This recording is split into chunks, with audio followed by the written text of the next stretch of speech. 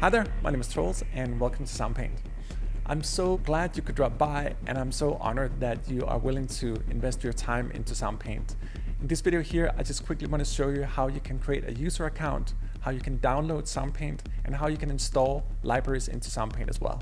As you may know, Soundpaint also comes with a free Steinway piano, so I want to start the first part of the video here by showing you how to get the engine set up and how to install the free piano into the engine. And then in the last part of the video, I want to show you how to purchase an instrument and get that into the engine as well.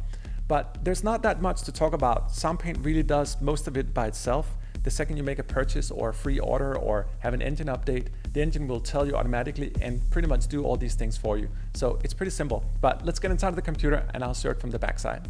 The process for installing Soundpaint is simple. 1. Create an account. 2. Grab whatever instruments and freebies you want. 3. Check out, download, and have fun. Let's set up your user account first. Let's go to soundpaint.com. First, click the download now button right here. In order to create your account, we just need your first name, last name, email, and password. Once that's done, just click right here. And you'll see here that an email has been sent with the subject, Welcome to Soundpaint.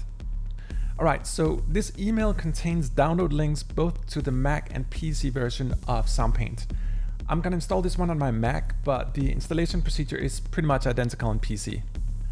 I'm going to start by clicking here and download Soundpaint for Mac. The Soundpaint engine is super optimized. It's only about like 55 megabytes. Your browser will normally tell you when it's downloaded the file. In this case here, I'm using Google Chrome at the moment, and you can see the download right here. Let's click on it. Okay, perfect. Chrome takes me directly to my downloads folder. I click on the Soundpaint app to install it, and I'm met with an easy step-by-step guide. README, standard license, select where you want to install it, what formats. I'm just going to choose AU and standalone here. You can also choose your installation directory on change install location, but I'm just going to click install here since that normally works fine. All right, I'm just going to type in my Apple password here to install. And the second I do that, watch how fast the engine installs. Perfect. You now have Soundpaint on your computer and the special Soundpaint downloader too. Next, let's get Soundpaint up and running. All you got to do is to go back to your email and click the access key that was also in there. We're going to copy paste this access key into Soundpaint to get it activated. The link in the email takes me to my user account on soundpaint.com. And just as a side note, while we're looking at your user account, you can also download your instruments from here. You can check your orders and your invoices and all that stuff. But for now, let's get back to the access key here. Please copy paste the entire access code highlighted here, or just click this icon, which is going to do the same. Okay, now let the fun begin. Let's go back and get Soundpaint activated. I go to my applications folder, locate Soundpaint. You'll notice both Soundpaint and the Soundpaint downloader is installed. The downloader is a separate application, but the Soundpaint engine will automatically open it for you whenever you need it. I'm just going to grab the Soundpaint icon here and drag it into my dock. Perfect. All right, let's click on it. Soundpaint will first greet you with a login screen here. Please copy paste the access key from earlier, or just click here, forget your key in case you missed the copy paste. I'm just going to paste the code here and click login. Soundpaint immediately tells me that there are new instruments available and if I want to download them. As you may know, Soundpaint comes with one of the most famous scoring pianos used in thousands of movies and TV shows, top 40 and video games. This piano is my personal piano. It's a vintage Steinway Grand from 1928. The strings are still original, so it has a really soulful vibe to it.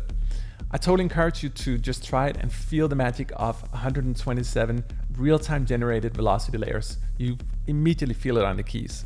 All right, so let's get that downloaded first. I'm gonna click down here on the green yes icon. Soundpaint immediately opens its downloader and offers you to download the instrument right away.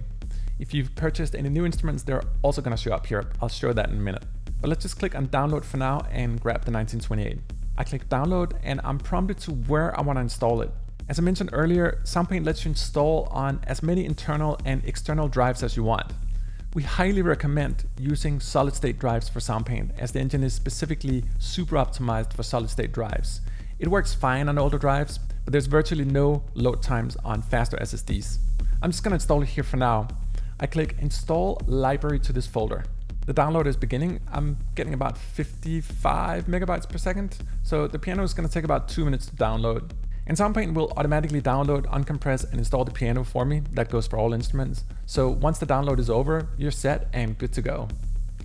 I'm just going to click the green icon here and we are set. And if I click here, we can see all the available programs in it. But if for whatever reason you don't see the piano here, you can also set it up manually. Let's go up here and click on the settings icon. Go to library management and click manage library directories. Let's click it. This is where you can set up your instruments manually in Soundpaint. I'm going to click add directory here and locate the piano we just installed. Just click open. You'll see the path for the piano here. I'm going to go down here and click full rescan. And very briefly, you're going to see a little bee come home to its hive just for a second. And there it is, the 1928, ready to go.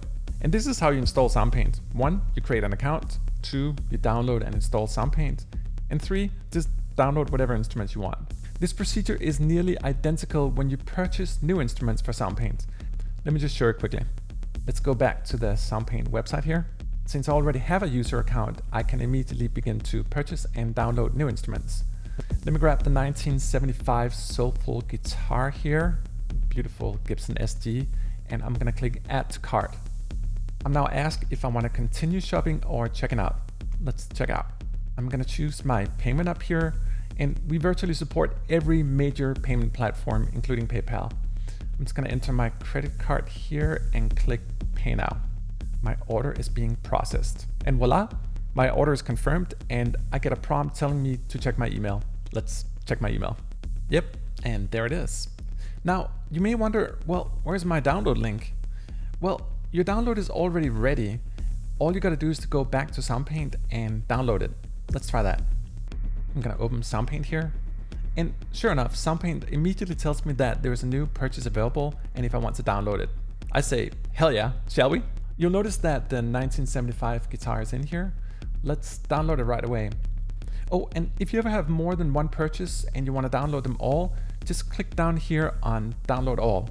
It's that easy. All right, let me click download here and let's see how quickly this downloads in real time. I click download. It asks me where I want to install. Let's just install it here. Clicking install library to this folder. And there we go. I may not be done talking before this is even done downloading and installing, and like, yeah, wow, boom, there we go. Already downloaded and installed. You may have noticed that Soundpaint also updated itself here in the background. The guitar is good to go, and with virtually no load times for each program. Let me just try here. Right? It's that fast. And that's it. This is how Soundpaint works. Fast, furious, fun. And please, do not hesitate getting in contact with us if there's anything that's not working. We want to create a seamless experience for you because it makes our life easier as well. So in case you need to get a hold of us, just click down here on contact. You can hit us up on live chat, which will open a chat browser on Soundpaint directly to our support, or you can send us a good old-fashioned email. And if you want to meet like-minded users, we also have a very active Discord community. You can see the link in the description here. Discord is the first place we make new announcements and actively work together with the community in developing the most requested features, discuss new instruments and ideas, and pretty much share everything Soundpaint related, demos and so forth. Anyway, I hope this little tutorials helped you, and I just want to thank you again for your time and your investment into Soundpaint. It's because of people like you that we can continue to build these new technologies, free from the wrath of the corporate world and cold investors. Soundpaint is entirely funded by you and our community, and we kind of want to keep it that way.